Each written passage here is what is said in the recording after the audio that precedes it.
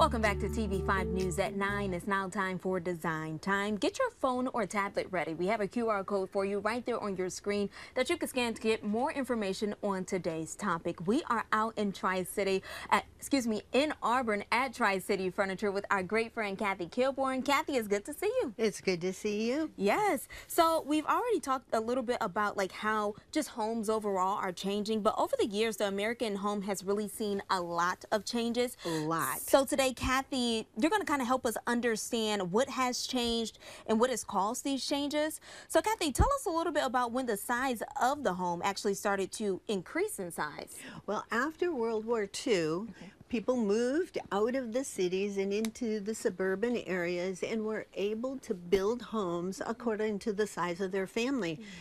Building was actually pretty reasonable. My family actually moved out of Midland into Auburn at that exact time. And it was pretty reasonable to build the house large enough for your family. And so that kind of started the things changing. So, Kathy, tell us what changed that really helped people to create larger homes with larger rooms? Well, in the past, they had to have the homes smaller and near a fireplace because that was their form of heat. But after the 50s, starting into that time frame, we got central heating.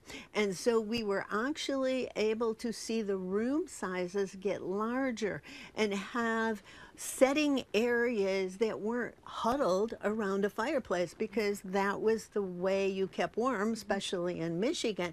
But now they could have smaller areas separated into a larger room for conversation or for studying.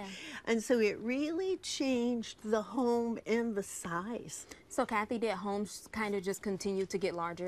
Yes, all the way through the 20th century, we saw big increases up to 28% of increases in the home sizes, and then how much they moved out to surrounding areas of the cities.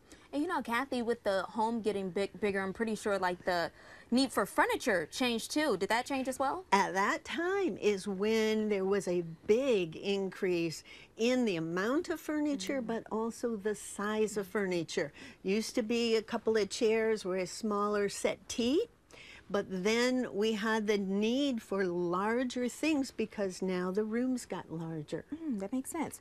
So was there one piece that truly changed the living room? Yes. Which one? That absolutely revolutionized what happened in that room, and it was the television. That's what I was going to guess. Yeah. So back then, the sitting area for watching TV was still close because the screens were small and they were round, and then they got square, and we had console TVs. I lived through all of that, but they kept getting bigger, so then the furniture could keep moving out, and then we all know what has happened to today.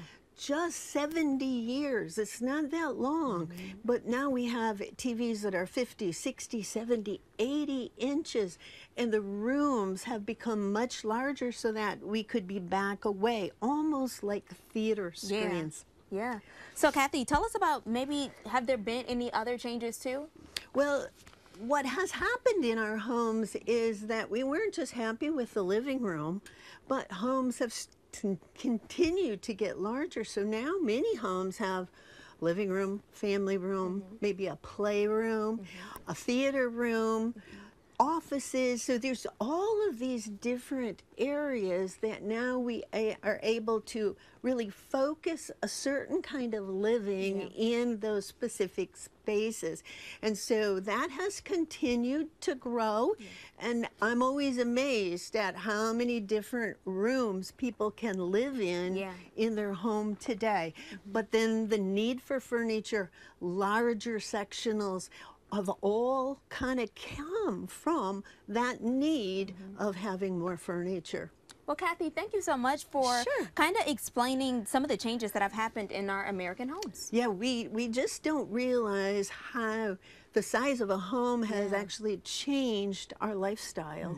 And so really important to enjoy our family and our life and how we live and then understanding the needs. Yeah. Well, Kathy, again, thank you so much. Thank you. And thank you for being here with us for this edition of Design Time.